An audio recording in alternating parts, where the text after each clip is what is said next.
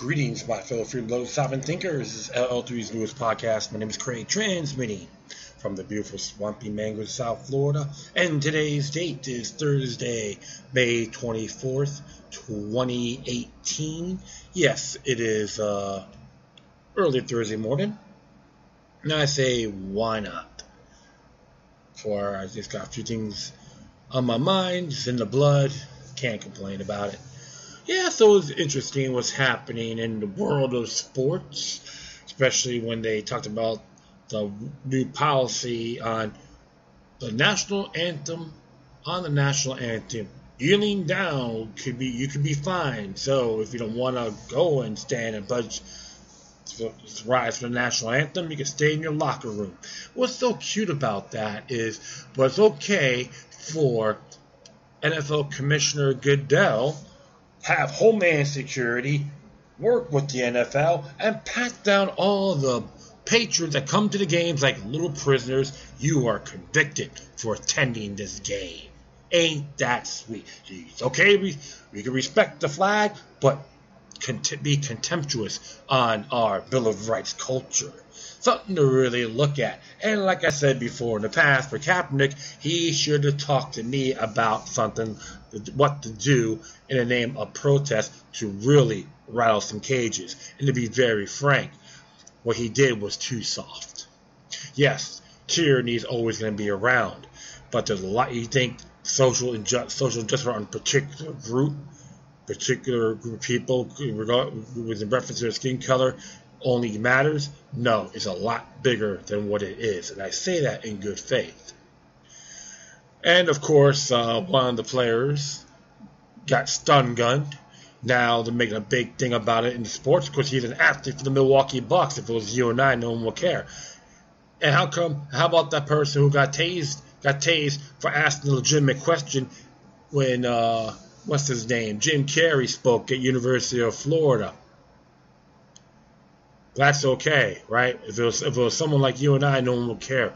Now it's important because an athlete or under celebrity status has been targeted. And I'm not saying it's a good thing that happened to him, but now it's going to be a wake-up call. People will be talking about it. Well, one thing for sure, according to friends of mine that live in that city, Milwaukee is one of the most segregated areas in the United States, racially segregated, which is a real shame. So you're going to try to use the black thing and so forth. But like I said, everyone's getting tasered. It doesn't matter what you look like. But always got to look at things in the bigger picture. As I've been telling people for a long time, the war on terror is a war with the people or ourselves. Well, speaking of the war on terror and the police state, I'm going to be reading a topic comparing to that, which I can both relate.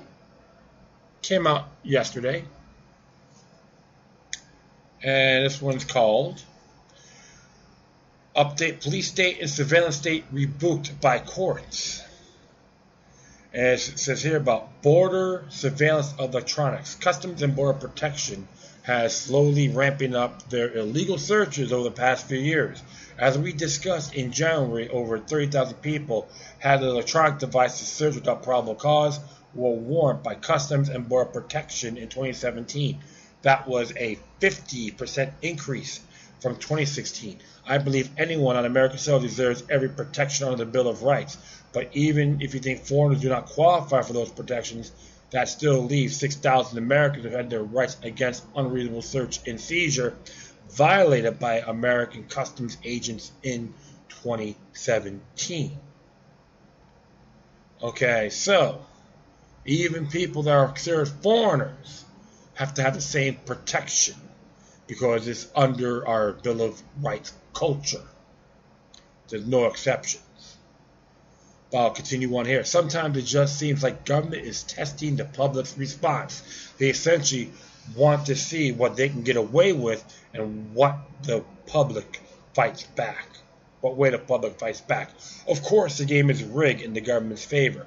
your only recourse for a rights violation by the government is to go to the government court, especially with those beautiful golden bridges around the American flag, and your name's in capital letters, which is considered a corporation, right? Absolutely. But apparently some judges still have some integrity and a sense of duty. This month, an appeal, the Fourth Circuit ruled that border agents need, at very least, reasonable suspicion in order to search anyone's electronics, not just Americans. Unfortunately, the court did not apply the stricter stance of finding probable cause that a crime has been committed, or even requiring a warrant before having the authority to search electronics. This is the problem with the government having a monopoly on courts and policing. Violation of rights happen in real time, and there is nothing you can do. There is no guarantee the courts will ever vindicate you, but if they do, it will years later and narrow in scope. Roadside immigration checkpoints. Last September, we talked about a roadside checkpoint in New Hampshire that was meant to catch illegal immigrants 90 miles from the Canadian border. They snagged a few unlucky families back from Boston, although the latest reports say that no one was actually charged with illegal immigration. But the local police, collaborating with federal officials, did arrest a number of people for a small amount of drugs. New Hampshire State Police and federal agents had drug-sniffing dogs at the illegal immigration checkpoint. Now, drug evidence has been thrown out in 16 cases stemming from the checkpoint. Civil liberties groups argue that the state's constitution protects citizens from searches, including those by drug-sniffing dogs, unless there's a reasonable suspicion of a crime. The group mentioned the court to suppress any evidence obtained during the canine searches. Happened to me one time at a tri-rail station in Hollywood many years ago. I was on my phone, and some dog just sniffed on me, and the cop said, "Thank you." If I kicked them in the balls, I'll get thrown in jail for having me violate my rights. If I touch an officer, I can go to jail. Those things called exceptionalism. Abraham Lincoln will be extremely proud. To all your Lincoln worshippers out there, you start doing your homework. As the court ruled, these checkpoints flagrantly violate New Hampshire Constitution and the Fourth Amendment. Custom and Border Protection and the Woodstock Police Department searched and seized hundreds, if not thousands, of individuals during the summer tourist season without any reason to believe that these individuals had committed a crime. This is not how a free society works. In addition to ruling, prosecutors in these 16 cases can't submit evidence obtained by drug-sniffing dogs in state courts. Judge Rappa also ruled that he believed the checkpoints were unconstitutional because the primary purpose was not enforcement of immigration violations, but that it was the detection and seizure of drugs. Citing a U.S. Supreme Court case, Rappa points to legal precedent that the primary purpose of a motor vehicle checkpoint cannot be the random detection of criminal activity, such as drug detection. Very interesting indeed, right? Yeah, live free or die. And you got these Woodstock police departments bending over for Customs and Border Protection, Homeland Security. The common thread: immigration terrorism are used as an excuse to violate your rights. In these particular cases, the court system hit back, but the victories are narrow. The next ruling could go the opposite way, or these could be overturned. And of course, the policing agencies might just ignore the ruling and keep violating rights at checkpoints and searching electronics at the border. After all, it will take months, if not years, for the victims to have any recourse. No individual will be punished for violating citizens' rights. Their agencies certainly won't be defunded. The main problem is that Americans have sold their freedom to ruse for security. The runaway police is a much bigger threat to any random American than any illegal immigrant or terrorist. The government may use them as an excuse, but you are the real target of their surveillance and their intimidation. And the fact that drugs were the worst crime uncovered by the checkpoint and the target of many electronic searches makes it even worse. The drug war is used to carry out over 50,000 SWAT raids a year, which gets many innocent people, officers, and low-level drug violators killed. Stop the advance of the police state. We cannot rely on the courts. We need to reject any anti-immigration fear-mongering, reject terrorism fear-mongering, and reject drug war propaganda. Terrorists, immigrants, and drugs are far smaller than a threat than the police state we invite in to stop them. You don't have to play by the rules of corrupt politicians, manipulative media, and brainwashed peers. Absolutely. The only solution to this is to fight the police state by defending our U.S. Bill of Rights culture. Late Aaron Zellman made that point.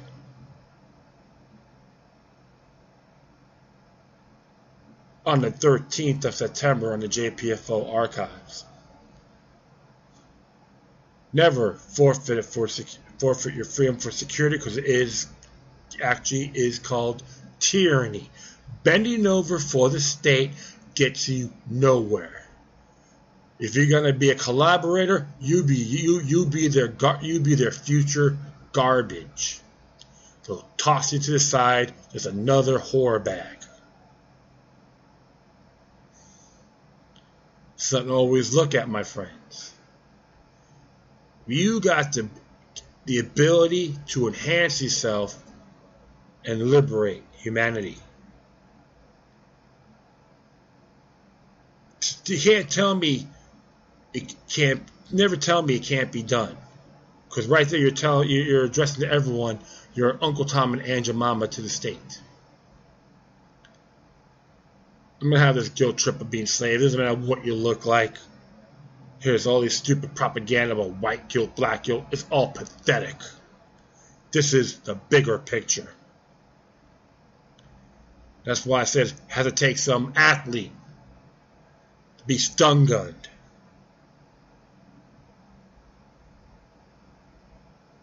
Talk about civil rights. His rights are natural born as well. It's got to be a little bit ESPN now, right? But this is the bigger picture. What's happening? So, what are you going to do about it? Do one thing that will protect your community, that will enhance the community on freedom, exercising natural born rights. Don't live in fear. Anything can be done successfully. Movements don't happen overnight. If you're going to be dumb, stagnant, and happy, just let everyone know, have a sign go, I am a bend over Bob to the system. Or wear a cowbell around your neck saying, I represent walking antimatter. So, that's how I look at it. And hopefully many of you will agree. Multiple avenues on countering this. Be the doctor, be the rabbi, the teacher. Talk to people. Even at a restaurant, bar, nightclub, even on the streets, rallies. Finesse. Use finesse. Don't just scream and yell on top of your lungs. That's what I call spreading the love. All right. Speaking of tyranny, this one came out from Who, What, and Why, May 23rd, by James Henry, under Civil Liberties, Deep State Politics. CIA knew torture was extorting bad intelligence, kept doing it anyway. The tyrannical way, waterboarding gives me a hard on. The tyrannical way.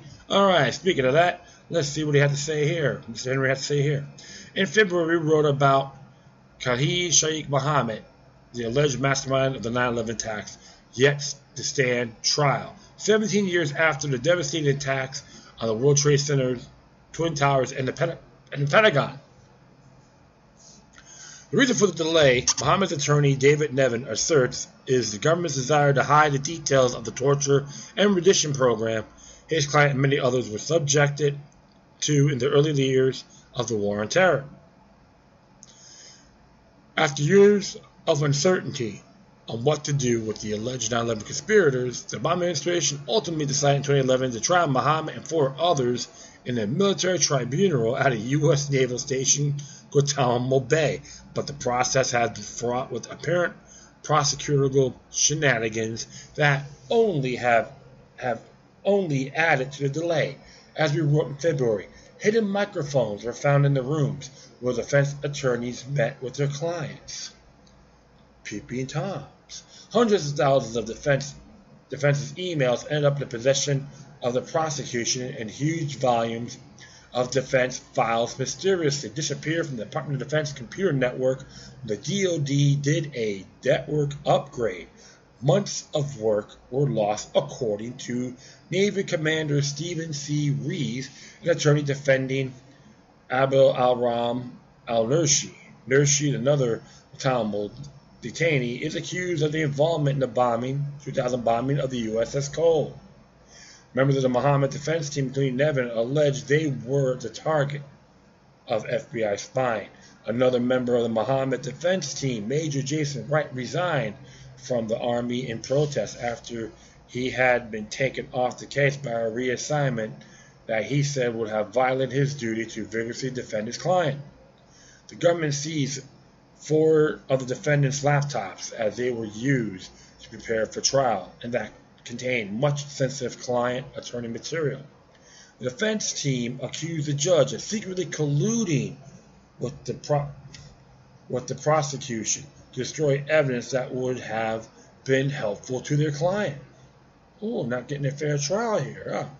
And the many pretrial arguments over the government's refusal to provide the defense with details of the detainees' treatment have also caused delays. Mohammed's defense team was even threatened with prosecution when they tried to investigate some aspects of the torture on their own. You see what's going on here? It's like beat them when they're down. What's truth got to do with it? CIA's record of torture is front and center in the media again, this time because President Donald Trump's new CIA director, Gina Haspel, played a key role in the agency program of enhanced interrogation, i.e. torture. Haspel was head of the station at least one of the CIA black sites in Thailand where torture took place, and also held multiple senior roles at the CIA Counterterrorism Center, which oversaw the torture program. She was involved in the destruction of the video recordings of the torture sessions, was less than forthcoming with members of Congress who asked about her role in that action. Nevertheless, the Senate confirmed the fact that Haspel, who played a key role in the CIA torture program, made it through the confirmation process fairly easy. Signals, at the very least, that the agency should have no problem continuing to shield itself from any outside scrutiny of its treatment of terror suspects in the years after 9/11. Hurrah, hurrah! So kneeling down is more offensive than when the Senate approves people that has waterboarding fetishes. Hurrah, hurrah! Exceptional. Obviously, President Trump, who said he would bring back all hell a lot worse than waterboarding, said Monday that America is reserving its strength by putting Haspel in charge of the agency. Wow. Thank you, President Trump. But besides the obvious motivation for covering up the particulars of the government's torture program, there is a far more ominous reality being the sort of evidence obtained through that torture. Why? Because Mohammed, like others who were tortured, simply told his interrogators what he thought they wanted to hear, i.e. to get the torture to stop. The above quote comes not from a human rights organization or even from one accused defense attorney, but from the CIA itself, namely a 2003 internal agency cable describing the interrogation of Mohammed. The cable was included in 300 pages of documents recently obtained by BuzzFeed News. You can read this yourselves. Documents were originally released to the nonprofit Property of the People, which seeks to obtain and publicize government documents through the Freedom of Information Act. The materials include cables, PowerPoint presentations, talking points, and legal analysis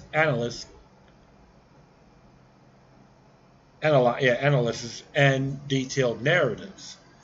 Much of the revived discussion about torture in the media has dealt with this efficacy, whether or not reliable intel can be gained through its use, but there is another possibility which is largely ignored, that accuracy was always beside the point.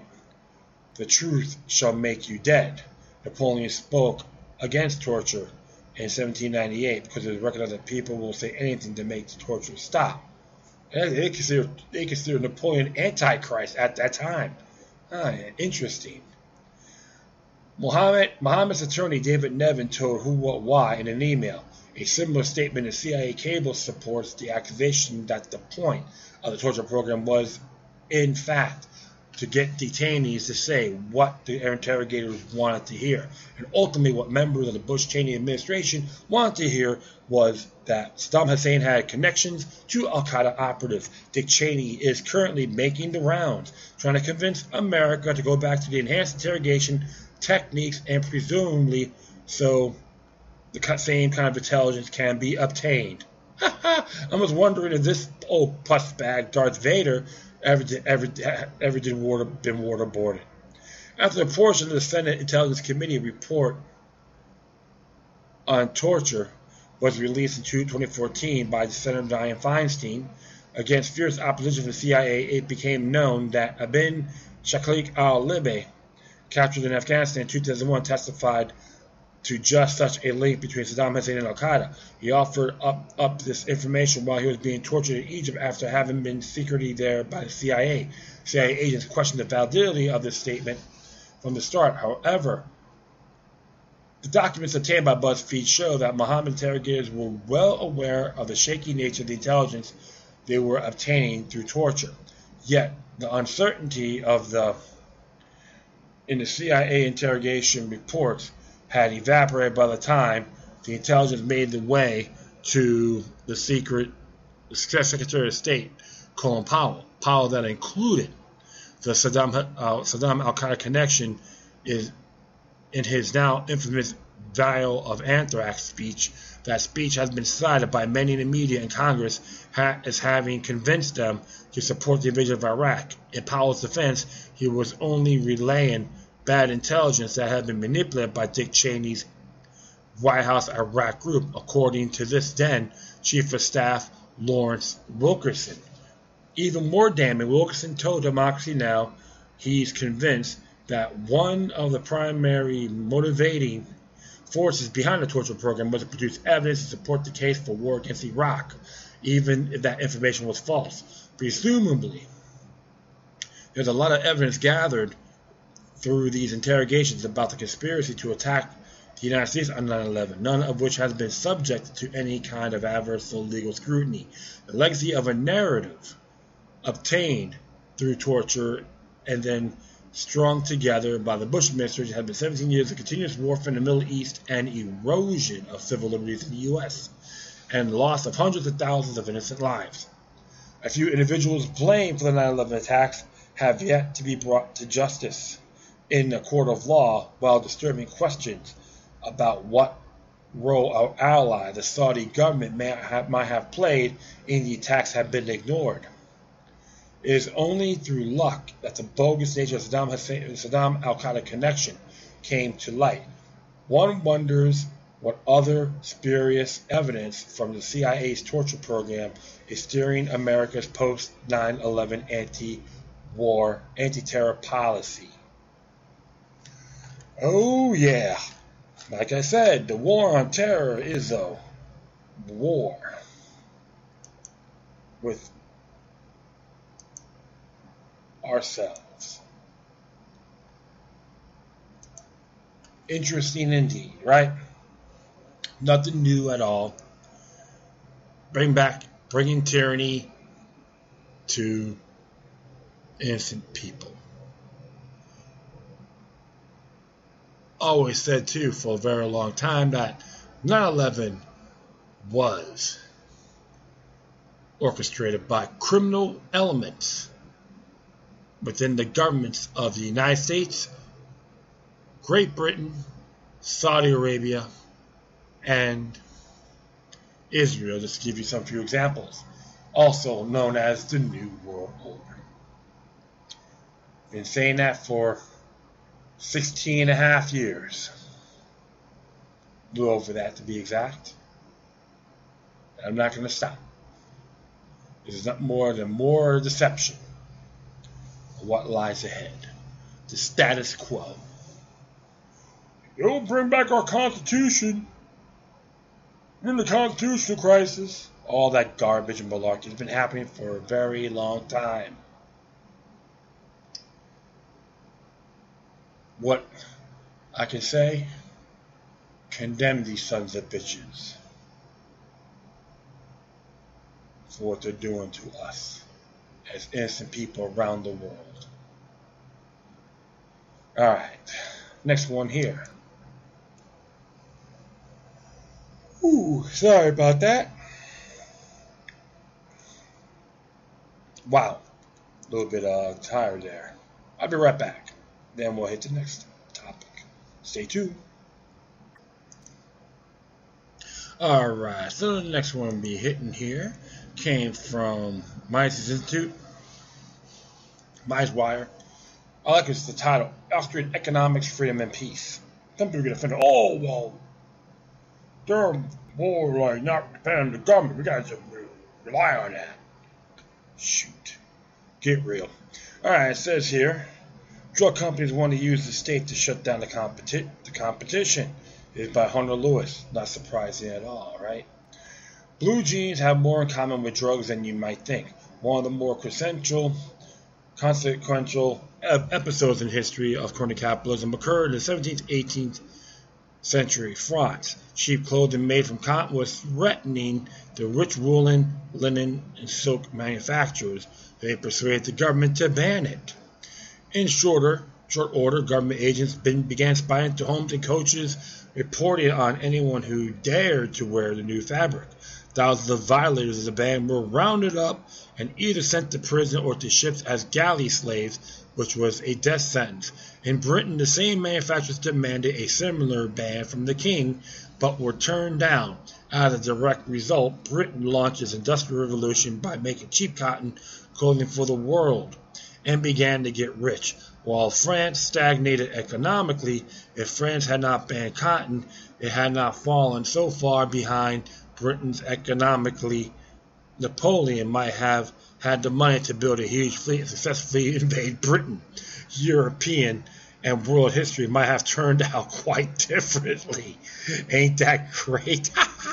It is easy to recognize and mock the absurdities of crony capitalism in the past, but not always easy to spot it today.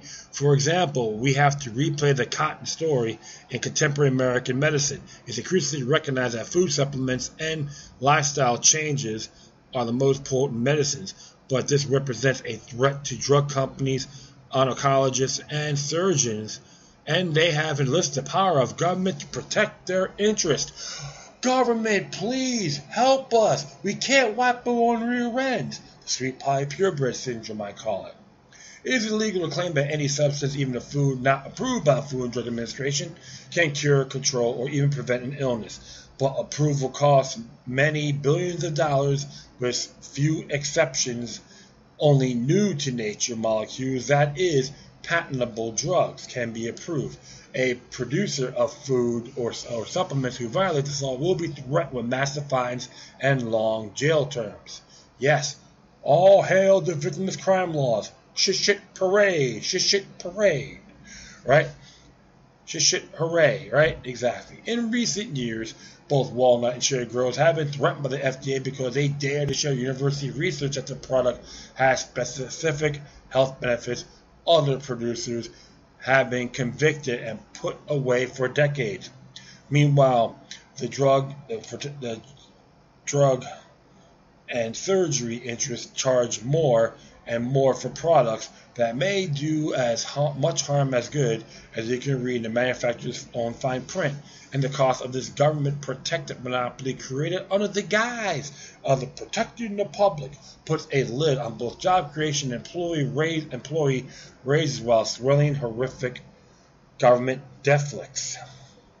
Nor is it only the federal government. State governments are also allied with the entrenched medical interests. For example, it's against the law in California for doctors to treat cancer using any other drugs, radiation, or surgery. The federal government protects drug companies making vaccines from any legal liability for harm to children.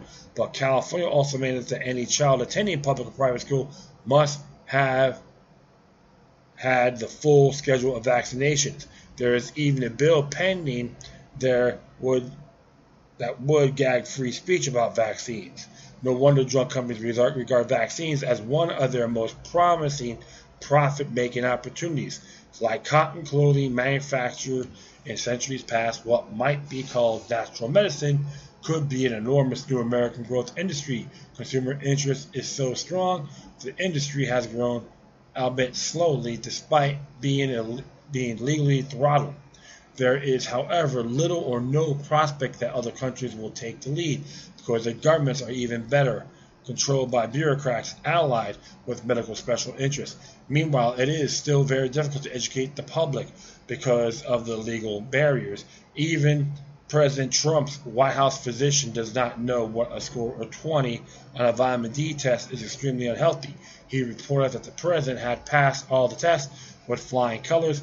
A physician trained in natural medicine could set him straight.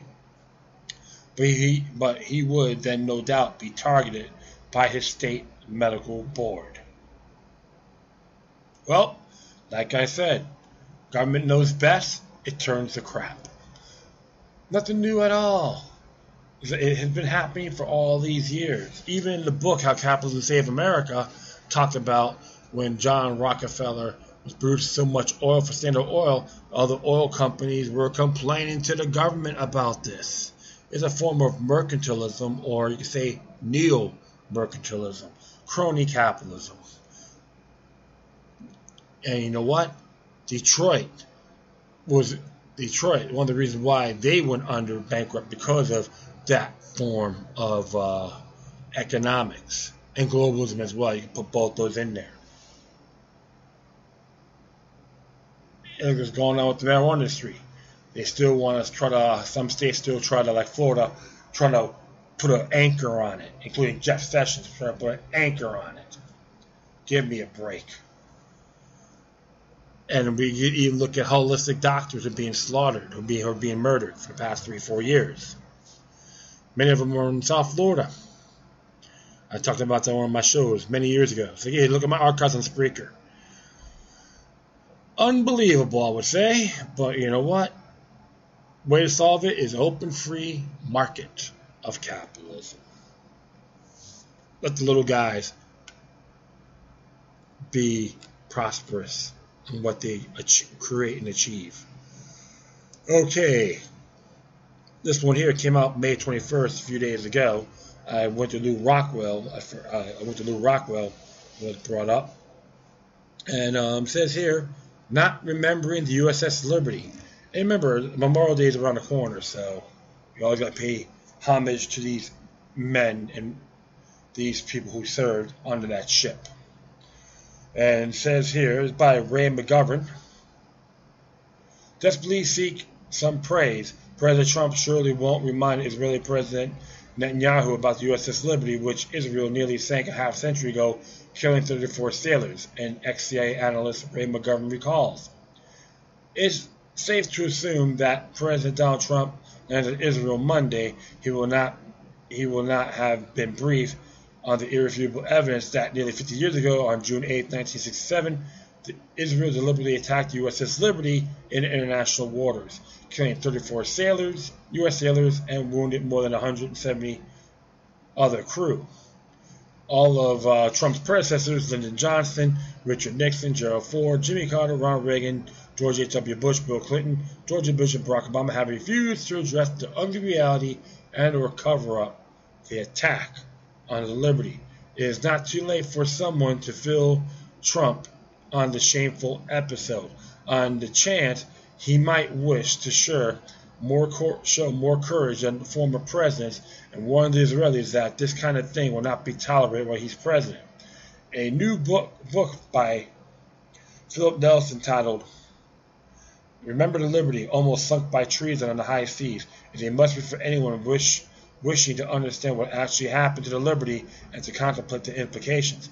As I wrote in the book's foreword, even today, scandalously few Americans have heard the deliberate Israeli attack on the USS Liberty, because the cowardly U.S. political, military, and media establishments have managed to hide what happened.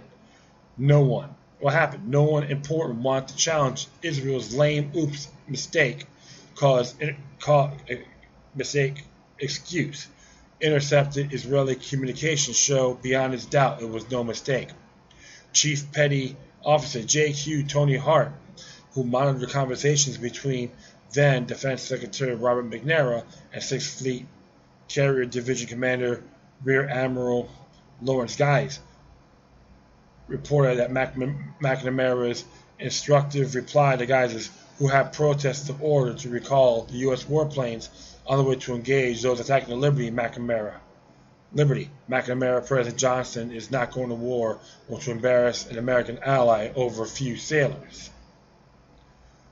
The late Admiral Thomas Moore, after interviewing the commanders of the U.S. aircraft carriers America and Saratoga, confirmed that McNamara ordered the aircraft back to their carriers. Moore called it the most disgraceful act I've witnessed in my entire military career. Thanks to this book, those who care about such things can learn what happened 50 years ago. 1. On June 8, 1967, Israel attempted to sink the U.S. Navy intelligence collection ship, the USS Liberty, and leave no survivors. The attack came by aircraft and torpedo boat in a full daylight international waters during the 6-day Israeli-Arab War. 2. The U.S. cover-up taught the Israelis that they could literally get away with murder. They killed 34 U.S. sailors and wounded more than 170 others. And 3. As part of an unconscionable government cover-up, the Navy threatened to court-martial and imprison any survivor who as so much as told his wife what had actually happened. This incidentally put steroids to the PTSD suffered by many of the survivors. One stab at truth. The only investigation worth the name was led by Admiral Moore, who had been chairman of the Joint Chiefs of Staff. He led a blue ribbon independent commission to examine what happened to the Liberty. Among the findings announced by the commission on October 2003, unmarked Israeli aircraft dropped napalm canisters on the USS Liberty bridge and fired 30mm cannon and rockets into the ship. Survivors estimated 30 or more sorties were flown over the ship by a minimum of 12 attacking Israeli planes. The torpedo boat attack involved not only the firing of torpedoes but machine gunning Liberty's firefighters and stretcher barriers. The Israeli torpedo boats later returned to the machine gun at close range. 3 of the Liberty's life rafts had been lowered into the water by survivors rescued to the most seriously wounded. Shortly before he died in February 2004, Admiral Moore appealed for the truth to be brought out and pointed directly at what he saw as the main obstacle. I've never seen a president stand up to Israel. If the people understood what the grip these people have in our government, they would rise up in arms, as quoted by Richard Curtis in The Changing Image, an American perception of the Arab-Israeli dispute. Echoing.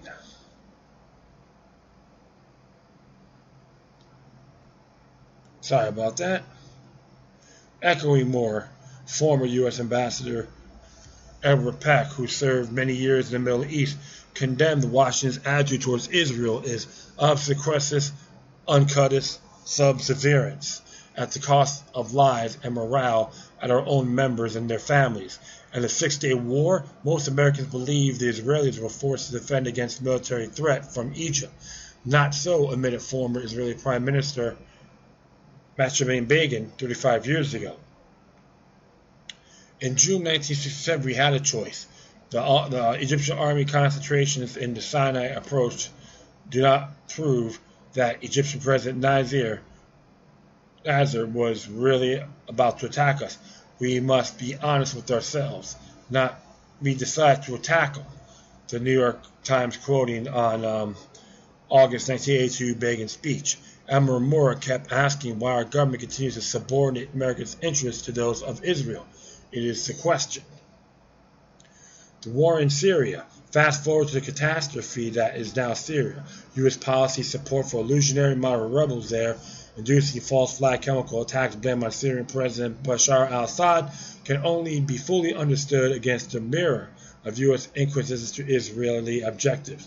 New York Times Jerusalem Bureau Chief in 2003, Jody Rodin, received an unusual candid response when she asked a senior Israeli official about Israel's preferred outcome in Syria. A New York Times article on September 6, 2013, titled Israel's backs limited strikes against Syria, Rodin reported the Israeli view that the best outcome for Syria's civil war was no outcome. For Jerusalem, the status quo, horrific. It may be from a humanitarian perspective, seems preferably to either a victory by Mr. Assad's government and his Iranian backers, or strengthening of rebel groups increasingly dominated by Sunni jihads. This is the payoff situation of which you need both teams to lose, but at least you don't want one to win. We'll settle for a tie, said Alon Pankis, a former Israeli consul general in New York. Let them both bleed, hemorrhage to death. That's strategic thinking there. As long as this lingers, there is no threat from Syria. Okay. And it says here, Obama may have read or been briefed on Rodin's article. In the event last year, he told journalist Jeffrey Goldberg how proud he is at having resisted strong pressure from virtually all his advisors to fire cruise missiles at Syria in September 2013. Instead, Obama chose to take advantage of Russian President Vladimir Putin's offer to get Syrians to surrender their chemical weapons for destruction, verified by the UN. Abroad, a U.S. ship configured for such destruction. President Trump, in contrast, chose to go with his mad dog advisors. It is not yet clear whether he was successfully mousetrapped or whether he saw the April 4th chemical incident in Syria as an opportunity to retaliate and get a bump in popularity. There are wider ramifications of Rank's dishonesty and cover-up at which establishment Washington excels. Have we not seen this movie before? Think Iraq. Once again, the intelligence is being fixed. Back to the Liberty. Admiral Moore is right in saying that if Americans were told the truth about what happened on June 8, 1967, they might be more discriminating in seeing through Israelis' rhetoric and objectives, more insistent that we owe no less to the brave men of the USS Liberty, but also every man and woman who asked to wear the uniform of the United States, and he is right about that too. This book makes a huge contribution towards those worthy ends.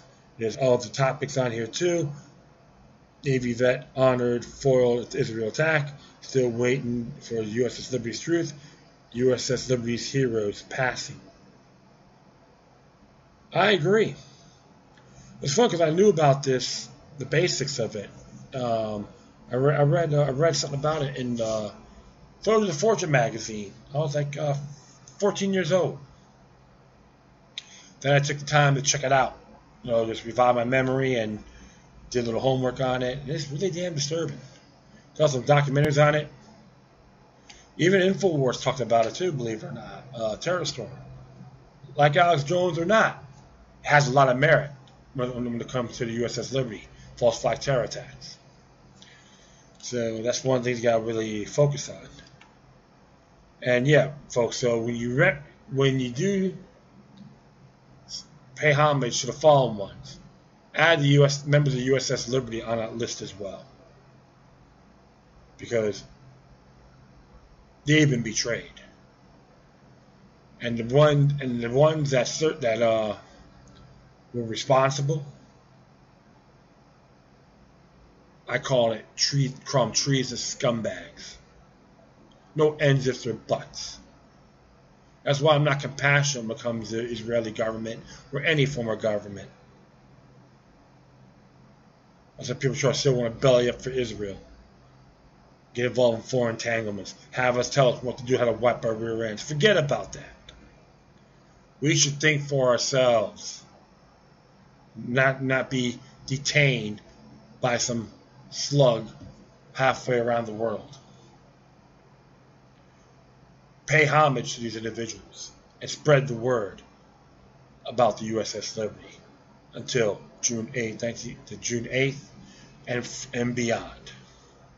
And that is it. I thank everyone for listening. Plus, feel free to download and share us on social media networks. If you have any questions, comments, or you're seeing something that's interesting you may want to check out, whatever you do, please send in your correspondence with decorum. You can hit me on Facebook, Twitter, Google+, Spreaker, iHeartRadio, Tumblr, YouTube, Freedoms Network, Minds.com, FutureNet.club, Patreon.com/LuckyLuck3 with 3 eyes. If you can be a donor, that'd be awesome. You can be a Gab or yours.org. In addition, you can email me at LuckyLuck3@gmail.com, or you can encrypted ones, especially with Proton Mail accounts, LuckyLuck03@protonmail.com. All right, my friends, once again, thank you for your time. Plus, always remember that demoniac resistance is healthy for the soul and can liberate humanity. Until next time, take care of yourselves, keep on spreading love, and may your guardian spirits be with you.